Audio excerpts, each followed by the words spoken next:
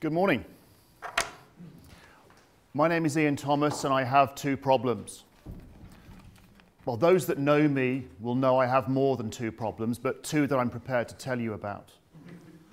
The first is I'm a lawyer, but please don't hold that against me until at least 20 to 11. The second problem I have is that I'm English, but don't hold that against me for Brexit. Okay? And the English thing I can deal with because I'm half Welsh, so I can chop and change as it suits me. What I want to do is I want to pick up on some points that have been mentioned already from Michael, from Alan, and also in the last session from Mike Gibney. What I would say is that Alan's paper for Safe Food is well worth a read. It very concisely puts in 4 or 5 pages some of the key issues.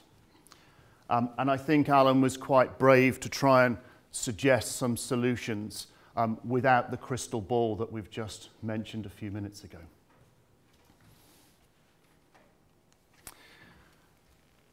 Just some of the key topics I want to talk about. Will Brexit affect me? What's the current situation? The advisor's perspective. Now, for all of you in the room that are involved in food in any way, shape or form, I'm afraid to say law is important. Law is relevant, and law is something that you need to know about. Now, whether you call it law or regulation doesn't matter. It's all important, and that's why you need lawyers. Or at least a lawyer anyway. And especially one that's got a foot in this camp and a foot in that camp. The UK and Ireland. But I want to look at some practical issues for those of you that will be in business or are currently in business. Some concerns and implications. The border. Now, fundamentally, the border between the Republic and the North. And I know that Michael Bell later on will be looking at some particular issues that affect Northern Ireland. The shape of the post-Brexit world. Well, as far as I know, the world will still be round after Brexit. Okay?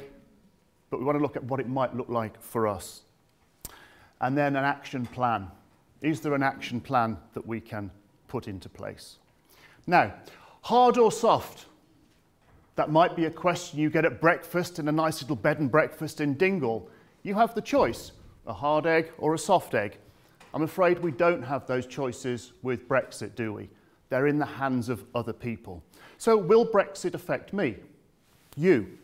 Everybody in the EU, the UK and Ireland. Yes? No? Maybe? Not really thought about it. Does it really matter? The sun will still shine in the morning? Well, the sun might shine in the morning, but we hope it will. The ostrich approach. Look, we'll give the impression that we're going to just bury our heads in the sand. And if I can use an Irishism for a second, sure, it'll be grand. The English are worrying, worrying, worrying. The Irish will think it'll all work out. Now, from a food regulatory perspective, this is the key. It's the recital to Regulation 178 of 2002, the General Food Law Regulation. This is what EU food law is based on. This is the food ethos of the European Union. The free movement of safe and wholesome food. Two issues. Free movement, safe and wholesome. A high level of protection of human life and health should be assured in the pursuit of community policies. And I'll come back to that in a little while. So from an advisor's perspective, I was about to say I receive a letter, but we don't do letters anymore. I receive an email from a client who is outside of the EU. West Coast of America, Australia, doesn't really matter. We would like to bring our product into the EU. Thank you. What's the general regulatory framework? Fundamentally, and I think Alan mentioned mutual recognition, fundamentally we can see what type of product it is, what regulation applies. Once you get it into the EU, you should be okay, subject to various issues, perhaps about language, or I've put at the bottom there about enforcement. or penalty, but fundamentally we will know what the law is, whether it's between Newry and Dundalk or between here and any other part of the EU. And I can be pretty sure that I can tell them they can bring them into Ireland, bring them into the UK, we can then sell them around the EU. That's the current position. I can look at some case law. So if there's an issue about a label, a description, I can go to the case law of the Court of Justice and get an indication of how it's been interpreted under EU law. I can find some guidance, and then as I say at the bottom, the most fundamental things I'm concerned about is making sure that when it goes into Germany, there's a correct language translation, and to get a sense of how the German authorities will treat the product. Quite often the issue around that relates to things like food supplements, which are subject to a directive, not subject to a regulation. That fundamentally means that different EU countries can adopt slightly different rules around food supplements and around things like medicinal products. So what are the concerns then? That there will be influence. This is from a UK perspective, influence without direct power. They will be followers. But all the uncertainties from a UK perspective will impact on the rest of the EU. There's uncertainty about long-term rules, uncertainty about customers and suppliers, food availability, food security, setting the agenda. The UK wants to set the agenda. It's like one of those old programs I watched as a kid. It's a knockout. So the UK is, at the moment, being held on with a big elastic band, and they're running off because they think they can set the agenda. And what's happening is, bit by bit, they're being brought back to the reality that you can't set your own agenda. And we've said the B word for Brexit, the P word for politics, I'm afraid, are at the moment fundamentally intertwined. There will be a change in the risk profile. The risk profile for business and the risk profile for consumers. And that's one thing, the consumer risk profile increase is something that we cannot and must not allow to happen. So at the moment we've heard a little bit about the scheme, the European Union Withdrawal Bill. They've made it very clear that current EU regulations will stay.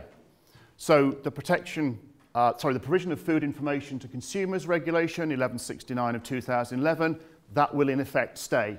It'll be copied and pasted across.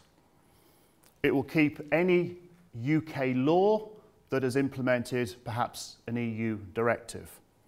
But we're getting rid of the directives over there, and any change to EU law after B-Day, and B-Day is Brexit Day before you think it means anything else, B-Day, we're not taking those on board in the UK either. An EU case law. That, for me as a lawyer, and for you if you're in business, is incredibly important. At the moment, if I've got a product on the EU market and there's an issue about perhaps the label or some other issue, that issue will be determined by reference to an EU case law that has interpreted the regulation or the EU law. So at the moment, if I've got a product that's Dundalk and Newry, the principles of application will remain the same.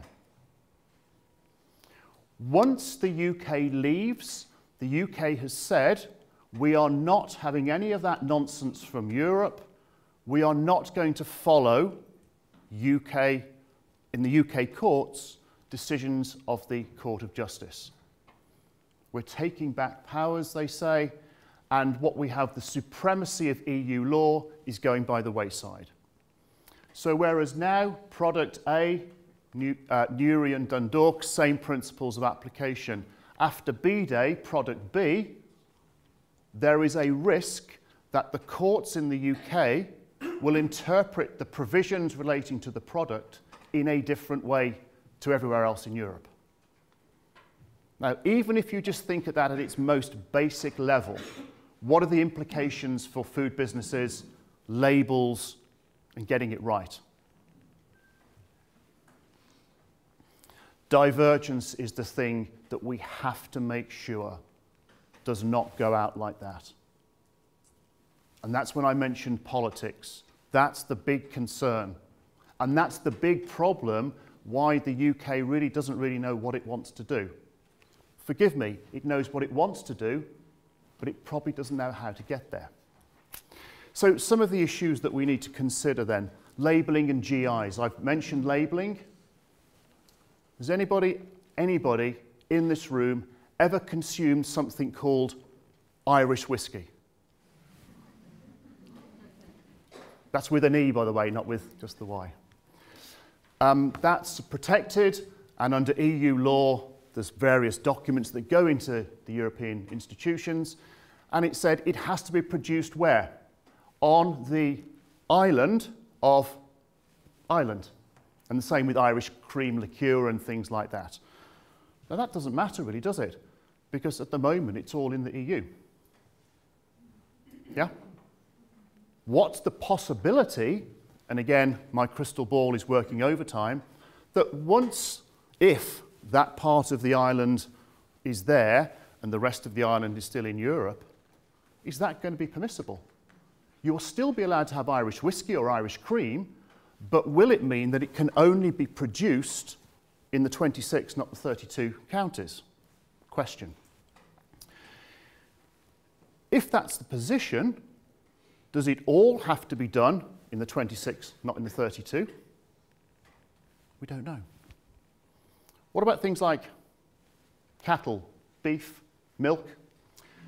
As far as I know, I mean, you can be a beef eater or not, it doesn't really matter. But as far as I know, cows aren't that great at reading signs, are they? This is the border. Dear cow, you must not cross that border. So you will have cows on farms that can go above and below the border. How might that impact, one, on what the business can say about it, but secondly, about the bigger trade things, about where things were produced? Place of last substantial transformation is one of the rules we talk about when we come to country of origin or place of provenance. Claims, health and nutrition claims, front of pack labelling. I'm about to say, has anybody ever heard of traffic lights? But of course I realise that most of you got here by road, so you would have seen them. But what I'm talking about is the traffic lights on the front packs of products that we have. Nutrition issues, and that's where we have to be quite careful in terms of pure law and regulation and policy. Because there are lots of issues that relate to policy, don't they? We've got the obesity strategy, salt is bad for us, sugar is bad for us, apparently red wine is bad for us, but I'll take the risk on the last one. But how is the regulation and the policy going to stay to protect us as consumers? Animal welfare is a really big one, because we've seen at EU level the rules around protection of animals at the time of killing, those rules have got tighter. The UK is now consulting on having things like CCTV in slaughterhouses, and there's the issues around religious rites preparations, so halal, kosher, where you have again the divergence of food and regulation, policy and religion. So animal welfare, because the UK has said that it wants to tighten up its rules. If it tightens up its rules, I think as we've heard a few minutes ago, well, the standard might be the same, but if it's then going to cost me more, either in terms of the old pound, shillings and pence, or in terms of time, man hours, people hours, we're having issues already. And price fluctuation and price fundamentally was arguably one of the triggers for what? We've already heard about it this morning. The H word, horse meat. So price is something really important, and we'll come back to that in a second. More trade hurdles. Now, whether it's tariffs, whether it's quotas, whether it's tariff-related quotas, doesn't really matter. So what's the impact on the food chain? I am a food producer. My food product is made with 3 ingredients. I source them all from the current EU 28. They can come and go as they please. I can put them into my product. I can then sell them within the EU. But what if one of my suppliers is in the UK and my other 2 suppliers are in the EU? If there is any change whatsoever, any adverse change whatsoever for that ingredient from the UK, what does that mean for my product? It could be harder to source, could take longer to get here, there could be price implications. We don't know. What it does mean for business, and we'll come back to this towards the end, what it does mean for business is that they need to not be an ostrich. You have to identify, where am I getting my stuff from, and how much is it costing, and are there any hurdles? Possibly afterwards, will any of that change? The food footprint, the carbon footprint, whatever you want to call it. Am I going to have to search further away to get my ingredients? Is Brexit going to make people go further away to source their material? And what's the one thing that horse meat told us? Is we want a shorter food chain, not a longer food chain. The border, I think on the radio coming in this morning, there were some suggestions about other opportunities or other ways of resolving this. The important thing to remember is that the UK is now going to be, or will be, a third country. And that has implications across a whole wide range of issues, including organisations like the FVO, the Food and Veterinary Office, who go around inspecting various plants. I'm afraid to say there doesn't seem to be any alternative other than that will be the border between the EU and the UK. It'll be the western border. So what do? Do we make the Northern Irish stay a separate customs area? Does it get special treatment? Do we have the island of Ireland as a special case, a special treatment? Now, there are lots of reasons why any of those are good, and there are lots of reasons why any of those could come into play. Apart from the P word, politics. And again, if I can plagiarise something from Alan's, I think, last but one presentation slide, which is, we over here might think it's great, the English speakers might think it's great, but they ain't going to think so much of it across the way. And we already know that there are issues around separatism in other EU countries. Now, for me, I said earlier on, will Brexit affect anybody? For me, because I travel regularly between here and London and here, when I get off the plane here, I walk along the corridor and I get to the sort of the customs where you show your passport, and it's got EU passport and non-EU passport. For me, are you going to create a special third channel, which is, well, you're not one, you're not the other, but you're a special case? Now, one hopes that the common travel area, which predates the EU, will stay. Otherwise, just think about me as a human being getting from A to B. If my journey is made harder because it takes longer, the implications on me are I have to decide, well, is this now worth me doing this job? And that's me, one individual. But what if you're a business? The world of food after Brexit. Well, we want all these, don't we? We want food to be safe, not misleading to consumers, legal, authentic. There's a move perhaps in terms now of looking at food authenticity as a positive as opposed to things like food fraud, which implies a negative, and I'll leave that out there for you. We want it to be regulated, don't we? But what is the one thing, certainly from my perspective, what's the one thing that people say? After horse meat, what did they say? We must have more laws. More laws will sort it. A few more acts, a few more SIs, there we go. What we actually want is what's there to be enforced. But enforcement costs money. Whether it's at a BIP, a border inspection post, or just generally. That's going to be an issue after Brexit. For the UK, because the UK has never had to put BIPs in place, certainly in its EU days, it's now going to have to find resources to have its BIPs properly so called. And we need suitable trading conditions for business, but also for each one of us as consumers. There are implications for the supply chain I've touched upon, food security, criminal activity. The one thing we have at the moment is uncertainty. The one thing we might have afterwards is this ability now for price fluctuation, issues around that, and you will just have people stepping in, if I can be blunt about it, to rip off consumers. Well, you've paid an extra few quid for it. There you go. But it's the safety issue that's crucial. It's the safety thing that we have to be concerned about. We already know that things like methanol go into vodka and all sorts of things like that. The fear is that Brexit will actually allow that situation to crop up more. And if you have that opportunity, but if you have fewer enforcers, it doesn't take a genius, even I can work this out. Fewer enforcers, bigger opportunity, bigger threat to me.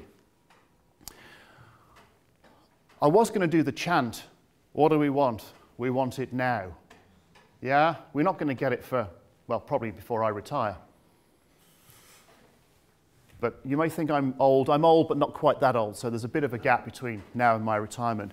And I got my dictionary out when I was doing this. And I thought, all the C words I can think of. We want clarity. We want certainty. We need consistency, confidence in the system, the food system generally. Compliance. Most food businesses are compliant and they strive for compliance. We want to make sure that that stays the same. Communication. We don't have that at the moment. What should we do? So I flicked through my dictionary and my thesaurus to find a number of P words. But what should we do? Prepare. Well, I've already touched on one thing in terms of where do we get our stuff from now? What's the rule? What's the regulation? What's the cost? What's the hurdle, if there is one? Think about how it's going to option. Plans. Plan A, Plan B. We need to be positive. We have to be positive. It has got to work, no matter what happens at the end of it, whether we are teetering on the cliff edge or whether we have a neat transitional. We have to be positive. Businesses, regulators, all of us involved in food science, food law, food regulation, we need to be in a position that we're going to survive. There's going to be pain. There always is with these things. And we've already seen issues around Brexit and currency fluctuations. We need to minimise the pain. We need to prosper or else. We need some do's and don'ts. We need to be proactive. We have got to be proactive. Whether that's through trade organisation, lobby organisations, government, regulators, we've got to be proactive. Something is going to happen. We can't afford to procrastinate, we can't afford to be ostriches, and we have to ignore that lovely phrase, carpe diem, which is, look, I'll make the best of today, what happens tomorrow will happen. We have to flip that on its head. Now, one of my earlier slides was Regulation 178/2002. I've put it up there again, and I've taken out internal and community, because they're the two things that are particularly EU specific. And we actually want the same thing post-Brexit that we have now, pre-Brexit, don't we? That's me. I just want to finish with one thing. And it goes back to another American politician, a chap called Donald, Rumsfeld, that was the fella. Was it known unknowns and unknown unknowns? Yeah? We have those at the moment, don't we? And I know people look at that sort of YouTube clip and sort of laugh at it. He said all that about known unknowns and unknown unknowns. But he also said this: the world is run by people who stand up, i.e. stand up and say what they have to say to get things done. We can only do that by standing up now and making sure that whatever happens post-Brexit benefits us all in business, in academia, but fundamentally as consumers. Thank you very much for listening. I'll take questions now or during the break or whenever.